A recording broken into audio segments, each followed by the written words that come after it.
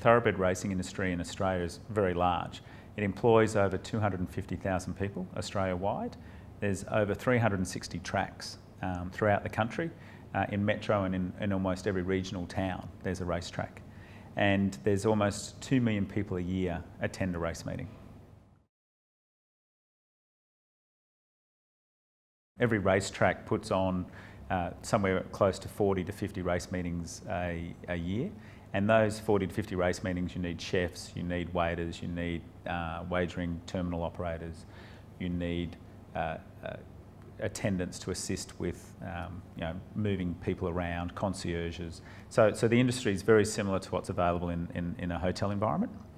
And in addition, in the future, I'd say technology will play a bigger role. There'll be people that are more IT, vision focused and audio focused because we're becoming more and more reliant on that as a medium to keep people engaged on a race day.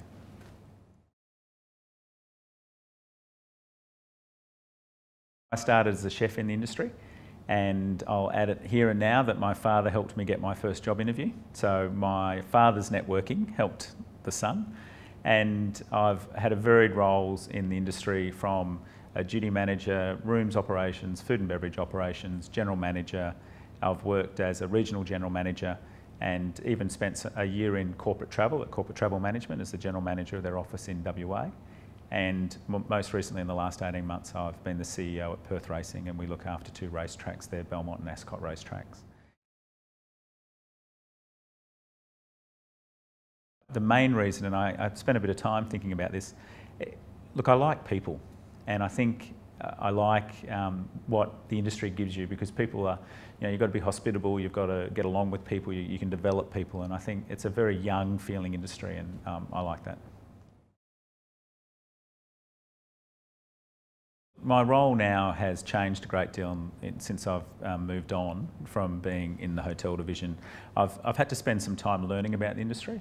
I knew elements of the industry that I was going into, but I've had to learn about the wagering side of things and track maintenance.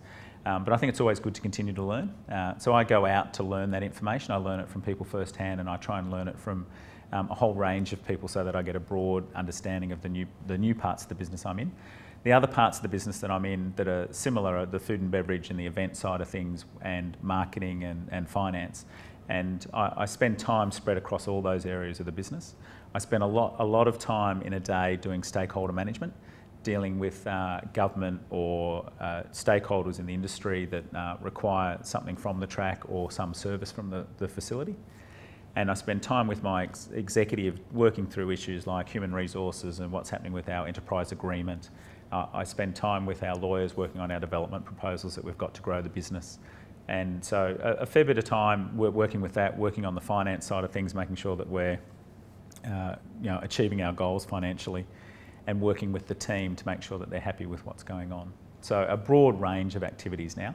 I spend some time in the operational part of the business, and that's just to make sure it reflects where I think we're heading from a strategy perspective.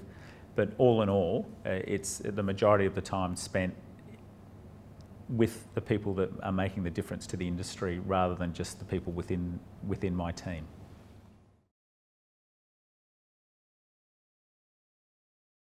I think you have to understand that to be successful in anything, you have to like what you do.